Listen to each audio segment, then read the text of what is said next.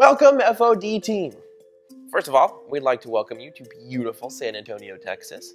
Yeah, we know what you're all thinking. You're probably thrilled to death to be back in yet another stuffy conference room waiting to kick off yet another meeting. Yep. Just think of it. 2 full days of fun and enjoyment in a UV-lit room.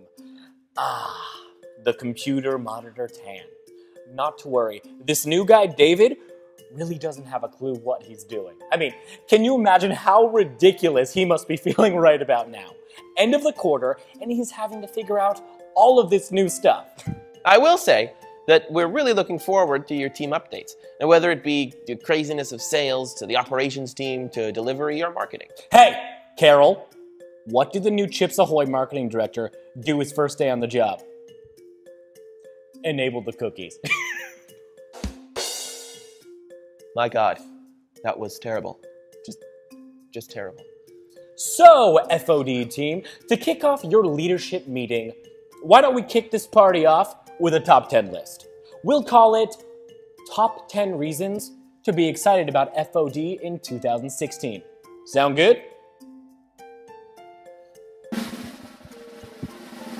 Well, cut it out. Would you cut it out, please? Yes. You were completely embarrassing. I mean, these guys have a new green box for a logo. We really need to step it up, okay?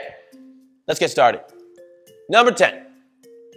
Where else do you get to hear Michael Farnham say penetration test 100 times during a single meeting? Number 9. If you've ever wanted to work with someone who wears black socks and shorts to a meeting, say hello to Mr. James Lynn. Number 8. Seriously, you actually have a boss whose hair is almost as crazy as Donald Trump's. Number 7. I mean, come on, Brooks. Where else would you want to work? Tipping Point? ArcSite? Number 6. 65% of the time, Jason Johnson shows up to work 100% of the time. Number 5. Honestly, application security customers really hate going out in public, which means Dave Harper can expense trips to Finland and just take his friends. Number 4. Here at FOD, we do more crazy things for our customers than a trip to Thailand during tourist season. Number 3. I mean, come on, Ballinger. Do you really think HP would fire you? You're probably the only one who actually understands this crazy-ass entitlement tracking that Dylan set up. Number 2. You get to hear Ben Elliott walk out of a POC meeting and scream, "Validate this!" And customers actually find that funny. Number 1.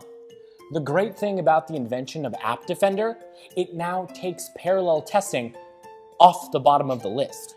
Anyway, FOD team, good luck this week, have a great time, and we hope you enjoy your time in Texas.